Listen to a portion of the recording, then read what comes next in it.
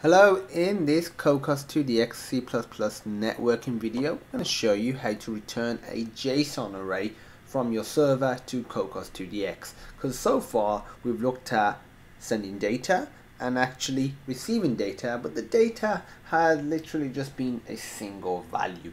It could have been a number or a string, but you might want something a little more than that. I'll give you an example. You query your server for the top 5 scores in the world. So basically you want the top 5 high scores.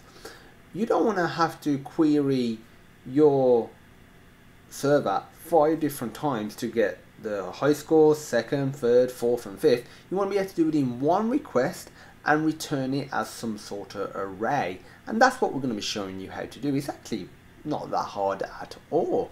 So make sure you've got your project set up for networking. If you haven't, don't worry, there's a video in this series covering all of that good stuff. We're going to be doing it with the GET request, but it works with the POST request as well. We've tried it with that. It's a-okay. It's just because we're not going to be sending any data. You can do, but we're just not going to be, because it doesn't really need to be done just for educational purposes.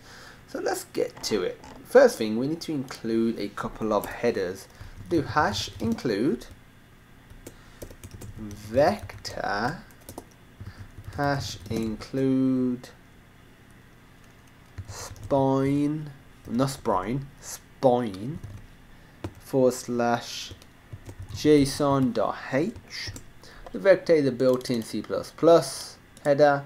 So if I just right click, jump to definition, as you can see it's a C++ file, whereas the JSON.h is actually a file that's part of Cocos2d-x, but we don't need to actually add any external files.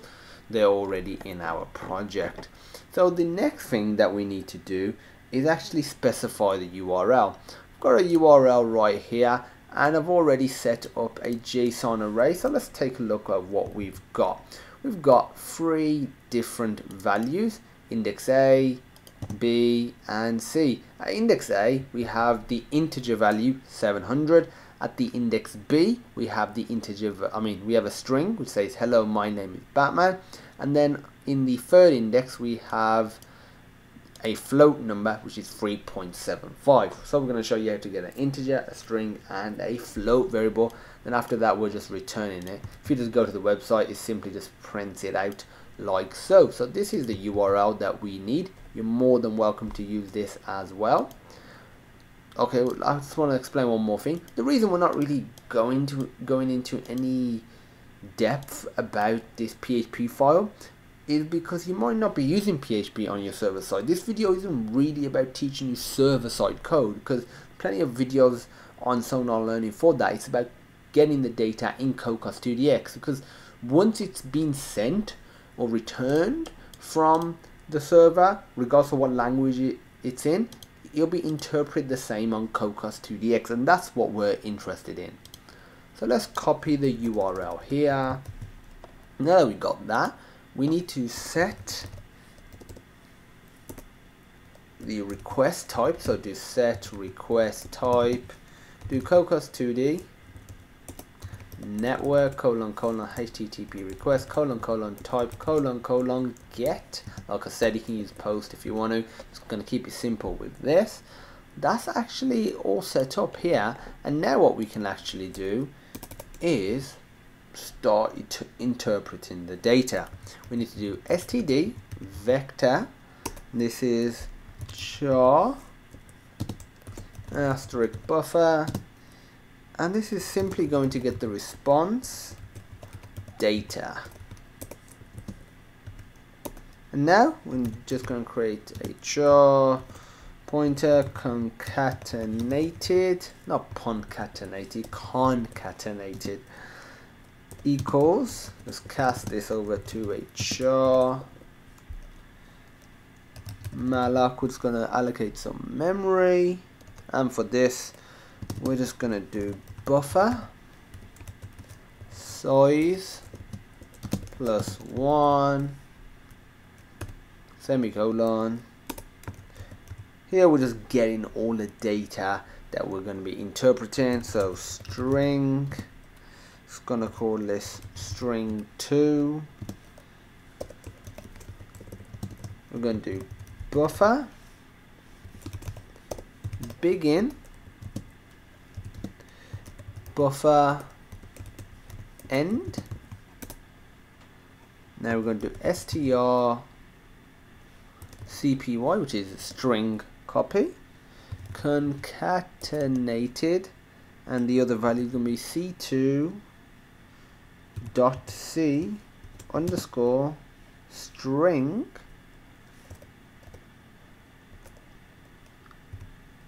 oh no, not s2, should be string2. I was wondering why IntelliSense wasn't working. That was my bad. And now what we're going to do is actually parse the JSON, because we've got the raw text now, and if we were to print this out or just log it out, we would essentially get what we've got here. But we need to interpret this somehow. We need to be able to get the value at index A, index B, index C, and so forth. So to do that, just create a JSON object, JSON asterisk JSON. That's why we included this JSON file right here for this bad boy here, and the vector was included for this. So JSON equals JSON underscore create, and it's provided the concatenated value. And now we can actually get our data, because we have it all set up. We can simply do int var1 equals JSON underscore get int, specify the JSON object, JSON. Now specify the index that we want to get it for. Remember, it is A for an integer right here.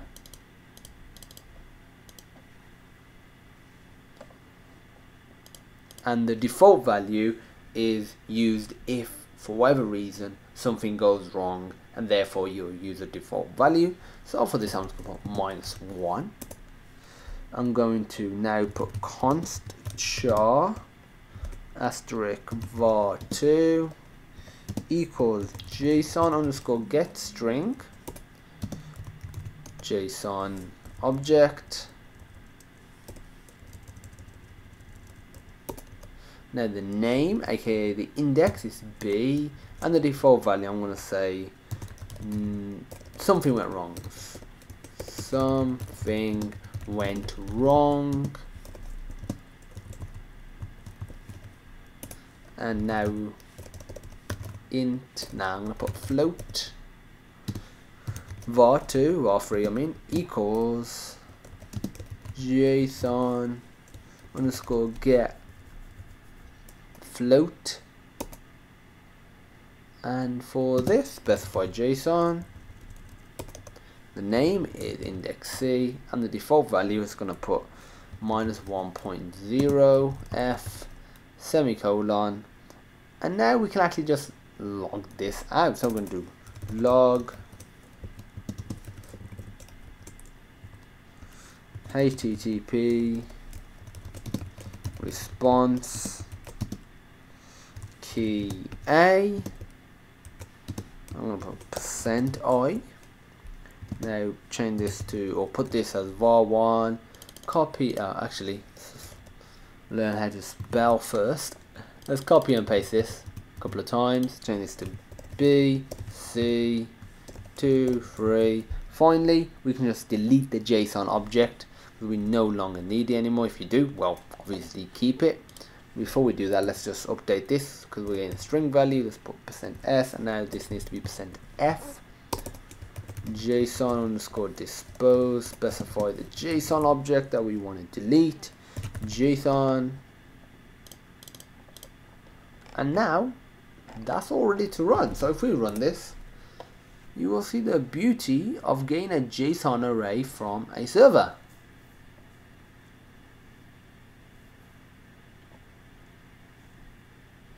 There we go, it says 700. Hello, my name is Batman, and 3.75. Oh, it says failed, but the reason it says failed because this comparison is incorrect. So now if we run it, you'll print out the correct message. So yeah, because 200 is good, it means it succeeded, it's not bad. So that's fine. One thing I'll do is, actually what I'll do is change this to AB, change this to B3 and change this to B5, so you can actually see the errors occurring or the default values, because these don't exist in our JSON array, so you'll fail to get these values. So we got -1, something went wrong, and -1.0. So that's it for returning JSON arrays from the server. If you have any questions, feel free to post it on our education platform, sonarlearning.co.uk/questions.php. We will get onto it as soon as possible, and so will the community. If you need the source code from this video or you just want to check it out, feel free. There'll be a link in the description to that. If you liked the video, please give it a thumbs up, comment, and hit that subscribe button, as it really does help us. And as usual, thank you for watching, and I hope you have a great day.